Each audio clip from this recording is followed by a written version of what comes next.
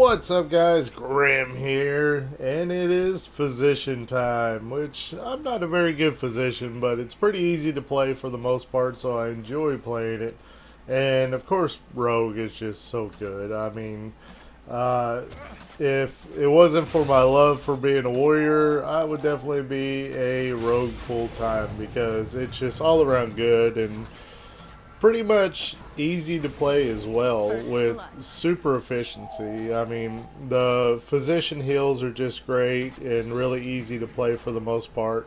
Of course, there is quite a bit of skill that can be applied to it as well to make you even better of a physician. But if you want to play it easy mode, you can do that as well and really do well at it.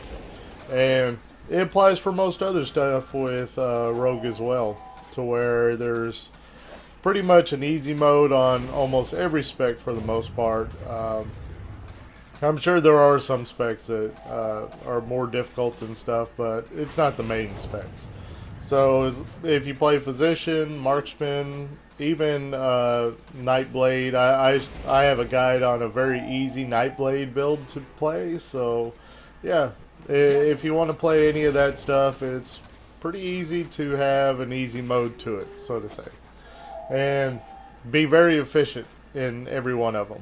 But of course there is, like I said, there are skilled ways of playing it as well that will provide a better outcome. But yeah, Physician is very fun to play and very simple. So it's mainly just spamming a builder, finisher. You can even put your cleanses in your spam macro if you wanted to. Of course, it's better to put it on a separate button, but and the heals are very strong. The finishers and stuff are just so good, and has a lot of good options. You can even go with an AoE version of the physician builds, pairing it up with like tactician and stuff like that. Or else you can stick to the single target, pure physician heals for the most part. And that works out really well. I like playing physician not only because it's easy and efficient, but also because it is it's just fun to play. It's one of those healing specs that you don't have to worry about running out of mana or your energy or anything like that. And you basically just run around and heal as much as you want. There is nothing tethering you back. Like, take for instance, whenever you're playing like a Sentinel Cleric or something like that, you're always running out of mana with that and having to stop heals in order to get your mana back. And yeah, you don't have that with Physicians. And it just makes it a lot more fun to play.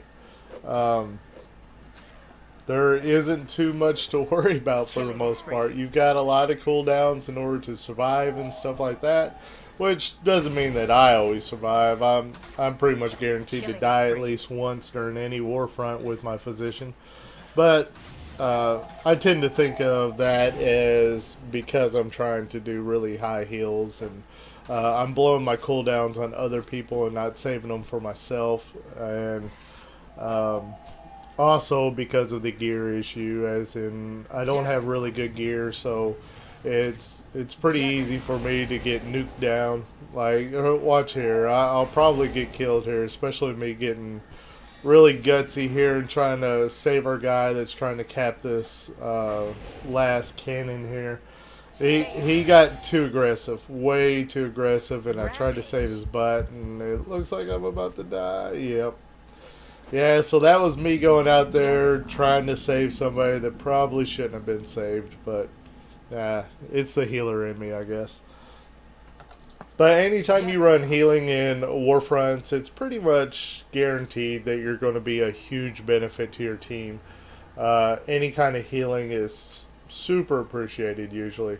And there was actually this other video that I was just watching a minute ago that I was thinking about posting. And it was proof that the more heals you have, the more likely you're going to win, it seems. Even if you're severely lacking on the DPS, as long as you can keep everybody alive, there's very little chance that you're gonna lose the match, it seems. The Warfront that I was watching in particular that I was thinking about posting was we were fighting against a team that it had healers on the opposite side, that one of them had over 6 million in heals and another had over 4 million in heals. And we just couldn't kill them. There was one guy that had kills, but I guarantee he was picking people off on the sides and stuff that weren't, in the main teams and getting the heals. So, yeah, I was running Reaver during that match too, and you couldn't bring anybody down. There was just so much healing going on, and the enemies were just flooded with heals, and they won very easily as well. So, yeah, healing wins Warfronts for the most part. I remember reading Daglar say that the perfect healer ratio for a team is basically 1 healer per group, as in 1 out of 5 people are healers. And that's their statistics to show that is the best healer ratio to win a match. That is what people have had the best success with, is right at that amount of healers. But I've yet to see a Warfront that was flooded with healers that, they didn't do amazingly well with extra healing. I have seen plenty that, where we don't have healers that we just get smashed because we're pouring all this DPS onto them, but yet they're not dying, so all they have to do is weather the storm, and all of a sudden we're getting nickel and dime down with damage. It's just no winning, so to say. And so that makes it to where if you want to play healer in any Warfront, you're going to be a huge benefit. Even if you're extra heals. It just doesn't seem to hinder the team too much. There, of course, is the perfect ratio, as Daglar said, but if you add more healers, you're not hindering your team very much, trust me. You would be much more of a hindrance going with a tank spec, or even going DPS whenever you have too little heals. Extra healing does not seem to be a bad thing.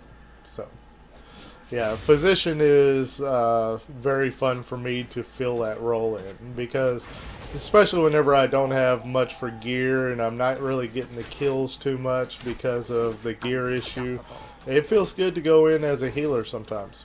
But that can set you up for disaster as well, because it's one of those things that people tend to focus healers. So if you don't have very good gear, you're gonna die if they focus you very much. And as you can see so far in this Warfront, I haven't been focused much. The only time that I even really took any damage was whenever I was trying to save the guy that was running out in the middle of all the enemies. And I ended up dying for it, but that was my choice, I guess. But let's see, as you can see, I'm like pouring all my cooldowns on the other people, which, is usually recommended. But the moment that I try to save myself, I'm not going to have the cooldowns in order to save myself. So that's kind of how I play. I try to keep everybody else alive. And that's why whenever you see a healing video from me, I'm almost always going to eat a death, because all of my cooldowns are always blown on other people. I'm not the type of healer that just saves them for myself. Unless I'm just getting focused down all the time. Like, as in, everywhere I go, it's obvious they're just targeting me. But killing spree. Yeah, as you can see, we're really controlling this match. They're getting torn up, and we got a lot of healing here. Let's see, 1, 2, 3, 4, at least 4 healers just in this immediate spot. One of our healers is dead and doesn't seem to be releasing and coming back to life, but it doesn't seem like we need them. We have just got the heals pouring in, and this is the beginning of the end for teams usually. Whenever you got your whole team there and they're just trickling down one at a time trying to stop you guys from capping, yeah, you're going to cap. And they're not going to be able to stop you. It's just a matter of time now. Yeah, see? There you go. I knew that was going to end pretty fast there. Alright guys, I hope you enjoyed the video. And as usual, my name is Grim. And let's see how good I did on heals. Almost a million heals. Alright guys, take care. My name is Grim. I'll see you next time.